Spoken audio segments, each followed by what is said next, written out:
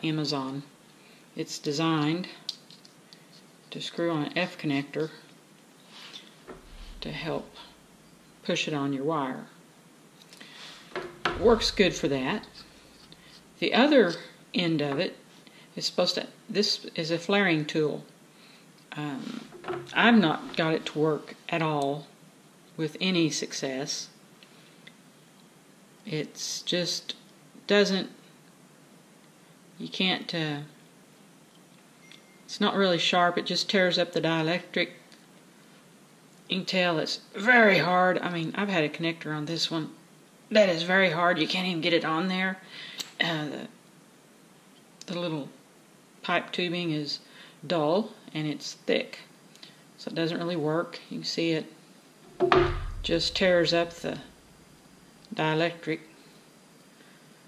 It kind of cuts and gouges it.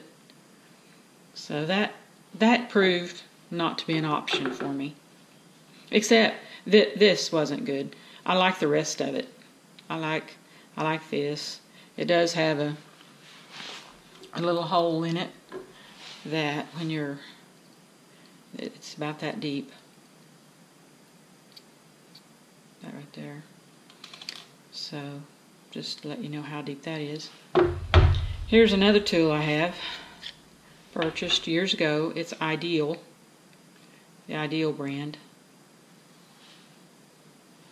Got it from Lowe's, I believe, back many years ago.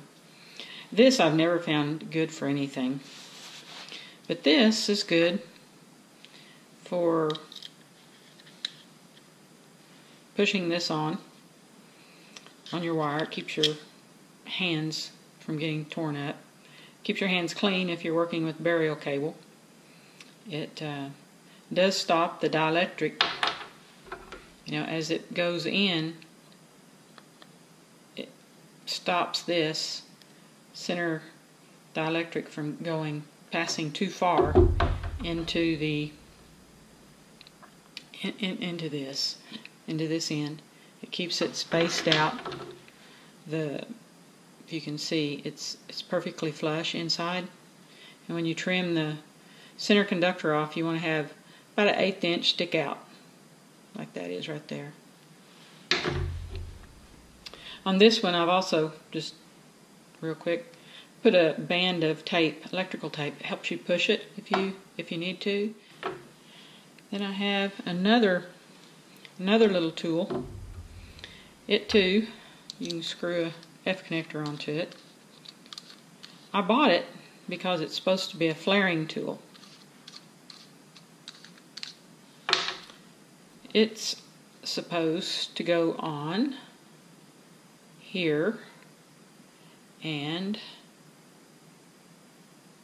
you're supposed to be able to get it on there far enough to flare the end of your wire, the casing, but it really just kind of is too small.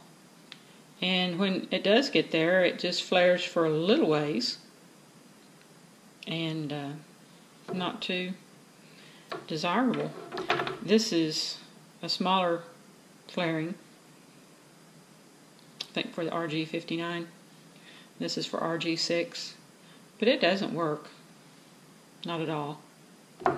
The thing that I have found very good on all of them, all of these, is this part that accepts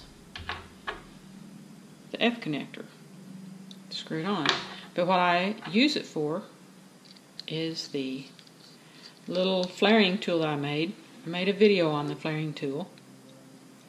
If this dielectric, see how it slides on there real easy, and then you push it, and usually this has been used a lot with demonstrating these ones that don't work, so it may be too messed up. But you put it on there, and then you can push, and it flares it just right. Now this is very sharp. I sharpened it with this, going from the most coarse and incremental down to the very, very smoothest one. And every now and then I will give it an extra buffing. Make sure it's good and sharp. The sharper it is, the better it works.